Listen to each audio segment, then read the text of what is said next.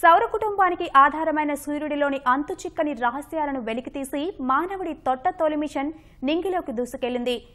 ఈ మేరకు అమెరికా అంతరిక్ష సంస్థ నాసా రూపొందించిన పార్కర్ సోలార్ ప్రోబ్ను delta 4 rocket నింగిలోకి తీసుకుపోయింది.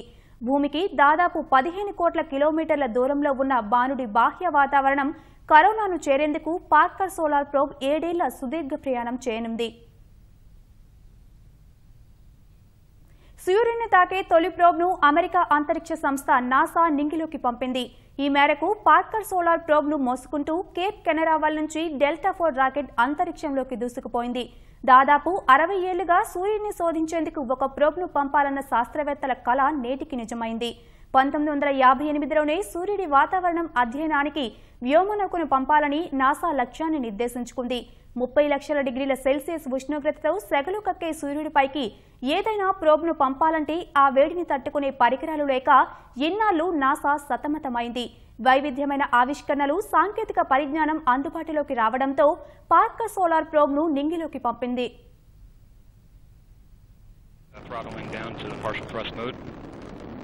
Response looks good.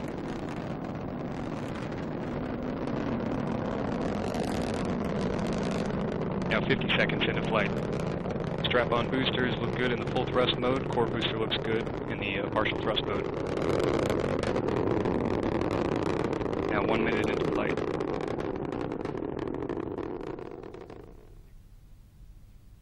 సూర్యుడిని చేరేందుకు పార్కర్ సోలార్ ప్రోబ్కు ఏకంగా 7 ఏళ్లు పడుతుంది.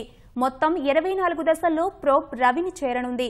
సూర్యుడి బాహ్య వాతావరణమైన కరోనాలోకి పార్కర్ సోలార్ ప్రోబ్ పయనించి అక్కడి పరిస్థితులను అధ్యయనం చేస్తుంది. కరోనాపై ఇప్పటి వరకు మన దేశ పరిశోధకుల అంచనాల కంటే మరిన్ని మెరుగైన విషయాలను సోలార్ ప్రోబ్ భూమికి చేరవేయనుంది.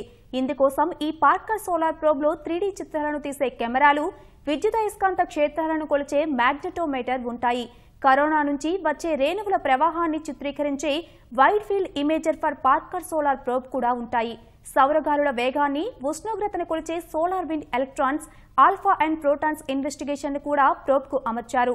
సూర్యుడి నుంచి వెలువడే భిన్న రకాల ఎనర్జీలను కొలవడానికి integrated science investigation of the sun అనే పరికరాన్ని కూడా పార్కర్ సోలార్ ప్రోబ్కు జోడించారు.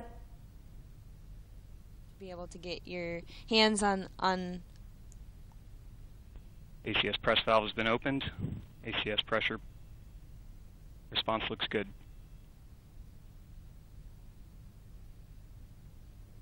Two minutes, 10 seconds in.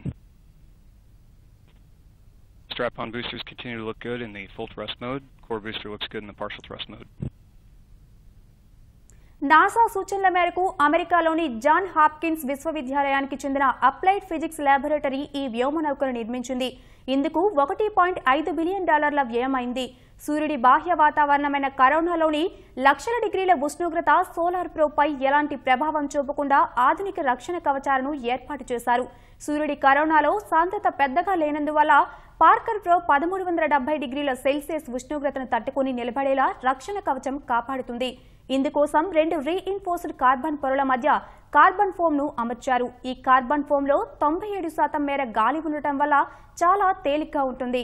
మరోవైపు సూర్యుడి కాంతిని బయటకే పరావర్తనం చెందించడానికి ఉపరితలంపై ప్రత్యేక పూత వేశారు. పార్కర్ ప్రోబ్ సూర్యుడికి చేరువగా వెళ్లినప్పుడు ఉష్ణ కవచం సూర్యుడి వైపునకు మళ్లుతుంది. సూర్యతాపం మొత్తాన్ని ఆ కవచం ఎదుర్కొంటుంది. వ్యోమనౌకలోని మిగతా భాగాలన్నీ దాని వెనుక భాగంలోకి సర్దుకుంటాయి. ఫలితంగా వ్యోమనౌక లోపల ఉష్ణోగ్రత 29 డిగ్రీల సెల్సియస్ మేర మాత్రమే ఉంటుంది. కాబట్టి ప్రోబ్కు ఎలాంటి నష్టం వాటిల్లదు.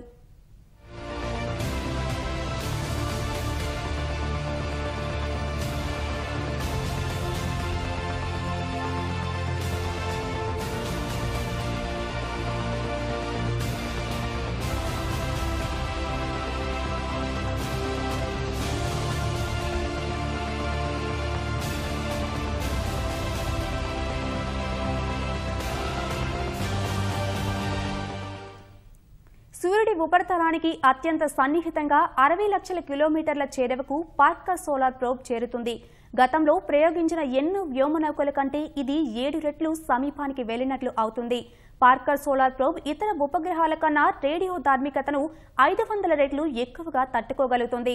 సూర్యుడి దగ్గర సెకనుకు 200 కిలోమీటర్ల వేగంతో దూసుకెళ్తుంది.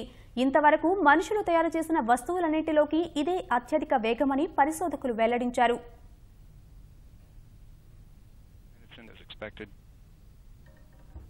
Tank pressures and body rates remain stable.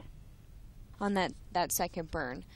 After that, the engines will light and will enter that phase, and then they'll cut off and we'll enter into a coast phase. Solar probe there, which is moving toward its separation time, and we just have confirmation of ignition. తొలుత భూమి సూర్యుడి మధ్య దీర్ఘవృత్తాకార కక్షలోకి Parker probe ప్రవేశిస్తుంది.